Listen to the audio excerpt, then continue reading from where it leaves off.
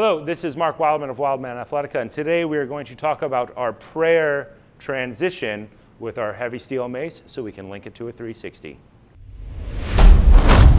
In modern steel mace have shorter handles than traditional gattas, and that's great because it allows us to do a lot of stuff with them that kind of isn't super obvious if you're using really long-handled traditional gattas. The one we're going to talk about today is kind of the simplest transition there is, which is called the prayer transition. When we use our mace, normally maces and clubs are used with our hands at the bottom. Modern steel mace allows us to start doing things like prayer transitions. Prayer transition, lock out your elbow at the bottom. Don't do that bodybuilder thing where you try to keep tension. It's only going to mess you up in the long run. Straighten your arm all the way out. Drive your shoulder blade down. Stand up nice and tall. Squeeze your glutes so that your body's not doing weird rocking. If we squeeze our glutes, then our abs have to do most of the stabilization of this movement, and we're not going to get it from the sway of our bone structure. From here, we're going to slide our hands up, and this is why we call it the prayer transition. We're in this prayer position, we transition to our other hand, and we go to the other side.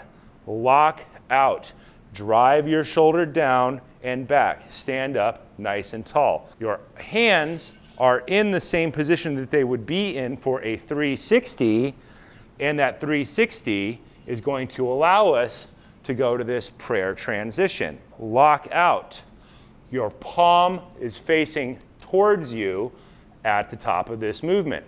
Slide your hand down, go around the head, palm faces towards you, lock out your arms. So when this starts to get at speed, we use this very simple prayer transition, which by itself is a pretty cool movement. Think about this as probably a super functional version of doing a bicep curl. And now slide it, turn it into a 360, maintain contact with your mace, and keep moving. What's really fun about mace is all of these fun transitions. I really like this transition because you can do it with your eyes closed. The point is that we are maintaining contact with the mace as we go through this movement, and we could do it with our eyes closed. So we're building up our kinesthetic sense of awareness. Where am I in space? Where is my tool in space? Am I doing it properly? Boom, I can feel it. I've hit arm lock, my shoulder blade is down. As I come up, I slide, maintaining contact with my hands, go to the other side, slide, and look super cool. That's because it is super cool. Work this very simple prayer transition. Lock out your arm at the bottom. I like kind of a 90 degree, 0 degree. I like a kind of a 45, 40 degree angle at the bottom with that full lockout. At the top, maintain your contact, get to here, and learn to build that sense of awareness.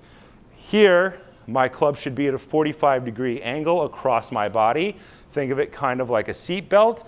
This palm is facing away from you so that you can move through these movements nice and smooth and slow, or you could do them fast. And these things start to link us from beyond our 360 into more complex forms of movement over time. I recommend people buy a 10 and a 15 pound if you're male first, and if you're female, then I recommend you buy a 7 pound and a 10 pound mace. So the two maces I recommend people work with. I recommend you start doing these basic drills for a minute each, and then go to the other side for a minute, and then start with your transitions for a minute, working through a minute at a time. And then you can build this up into an unending cycle that lasts for 60 minutes where you don't put it down and the weight doesn't stop moving the entire time.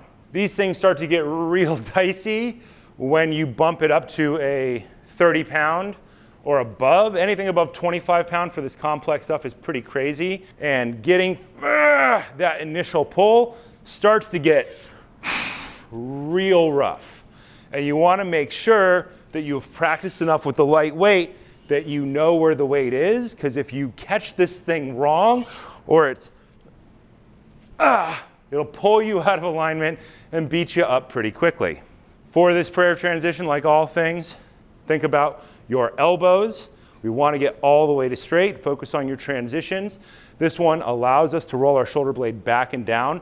At the bottom, connect with your lat. As you bring it up, keep the lat on. Move through the movement patterns. Get back to your lockout. Anytime you're in lockout, drive your shoulder down and fire that lat. This starts to get into really martial artsy looking things, and that's good because maces are martial arts. You can say that they're exercise, and I tell people that they're exercise all the time, but really clubs and maces are really martial arts because you are practicing all of the proto movements that make us very human. Going around the body, creating power, learning to move, learning to transition, and making everything equal between both sides of your body. Your brain works, you know where things are in space, and you do it over and over and over again. Anybody who practices any type of martial art should do this. Anybody who doesn't practice martial arts should definitely do this because your brain doesn't do martial artsy things, but martial arts are the thing that the brain is designed to do. They're designed to not get hit, calculate speed, distance, and timing, hit things, and get away. The more mace you do, the better off you will be at that basic human thing. This has been Mark Wildman of Wildman Athletica.